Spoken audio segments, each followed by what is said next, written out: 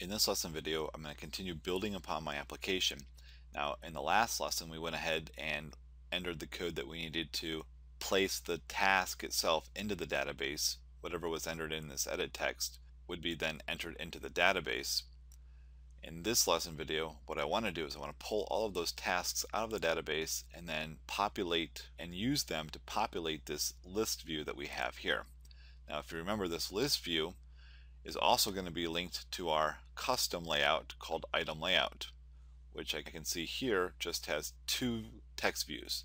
I'm going to use this one to represent the item number, the primary key of our record, and then I'm going to use this one to represent the actual task itself. So let me go ahead and switch back over here to the main activity.java file, and we're going to need to create ourselves a new method to use for populating the database. Now I'm doing a new method because I'm going to actually call it several times to repopulate the database whenever something happens to the database. It just makes it a little easier to work with rather than putting it all in the onCreate. So let's go ahead and create our new method. Private void populate. We'll call this one ListView, and I'll have the opening closing parenthesis, and then I'm going to go ahead and have an opening curly brace and hit enter.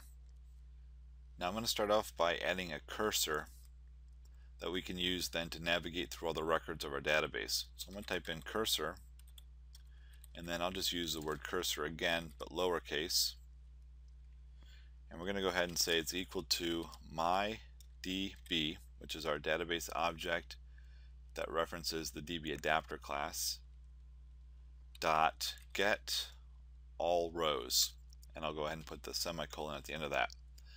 And I need to hover over cursor to import this, so I'll go ahead and do that. And what I'm doing here now is I'm going to use this cursor to get the database, and you can see it's going to call the get all rows method. If I go over to my DB adapter, I can find the get all rows, and it's going to be down a little further. There it is. Public cursor get all rows, and this is going to go through our database and get every record that's within the database. So let's go ahead and go back to our main activity.java.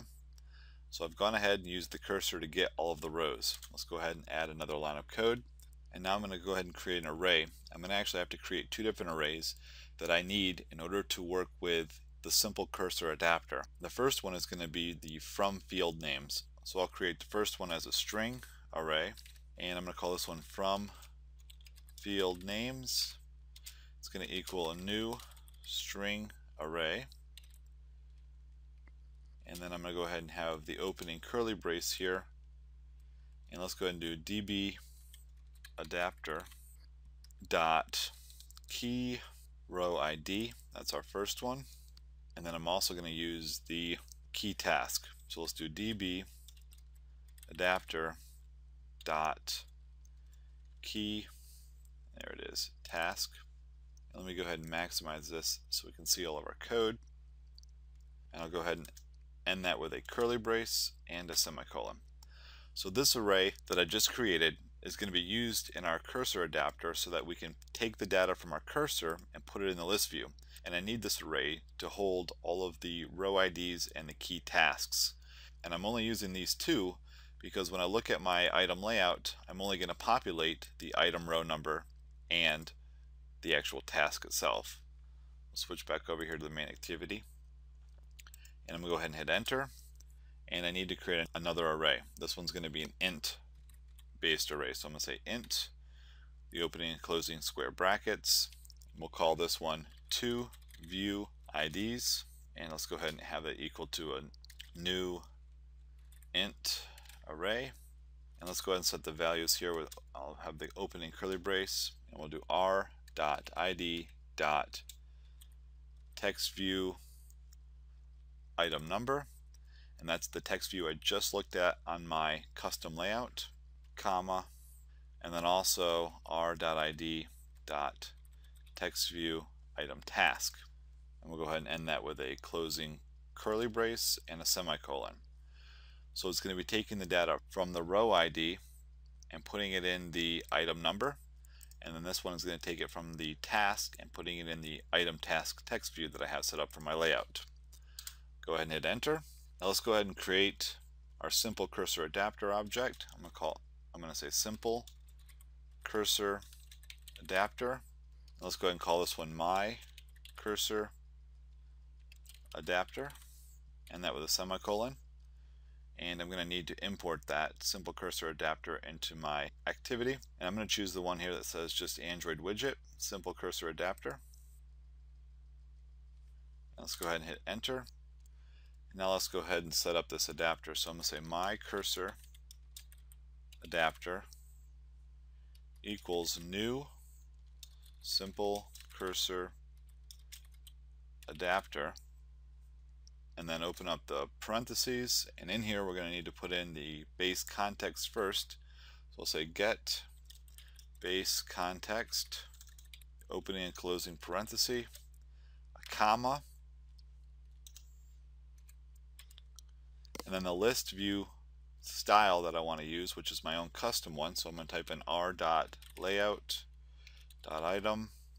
You can see there's item layout, comma. The next item is the cursor, so I'll just put in cursor. That's the name I gave the object, comma.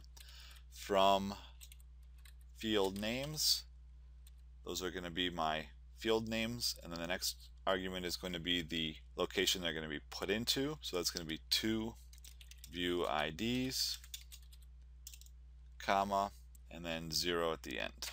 And we'll go ahead and end that with a semicolon, and I'll go ahead and hit enter. And now let's go ahead and grab that list view from our activity so that I could set this adapter to the list view. So I'm going to go ahead and say list view my list equals list view, and then the find view by ID. It's r.id dot, and that was called list view tasks. I'll end that with a semicolon.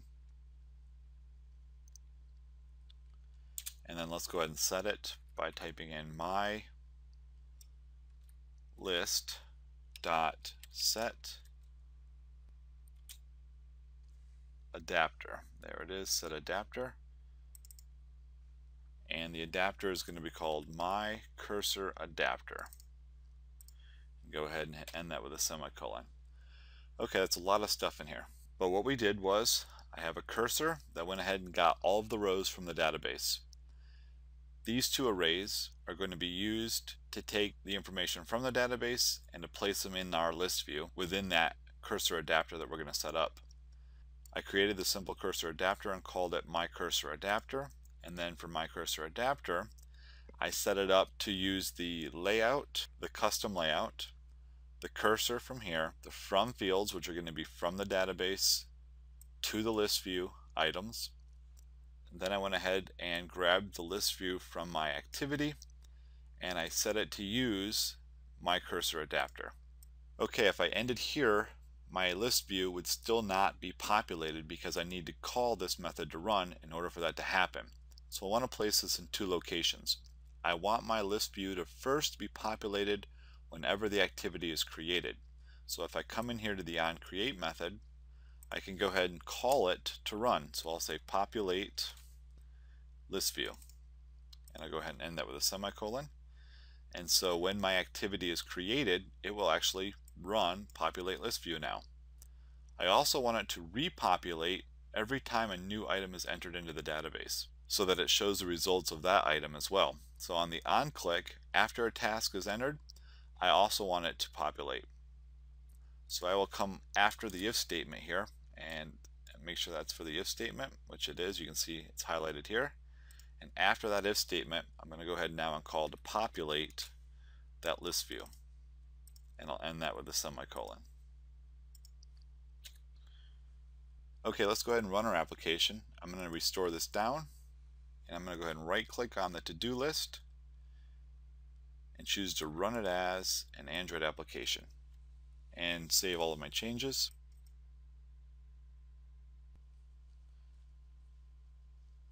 Alright, I'm going to go ahead and unlock the application.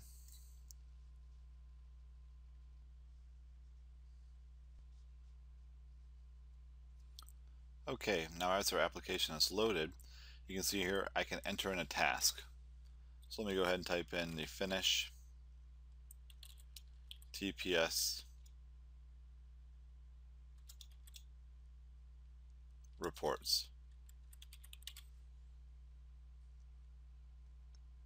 And I'll go ahead and hit the plus button to add the task to the database.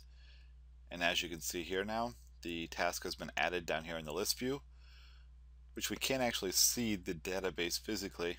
We know what happened. The task was entered into the database, and then we repopulated this list from the database itself to put it in here. So you can see this is item number 1. If I go ahead and backspace this out now, I can go ahead and add another task. Write computer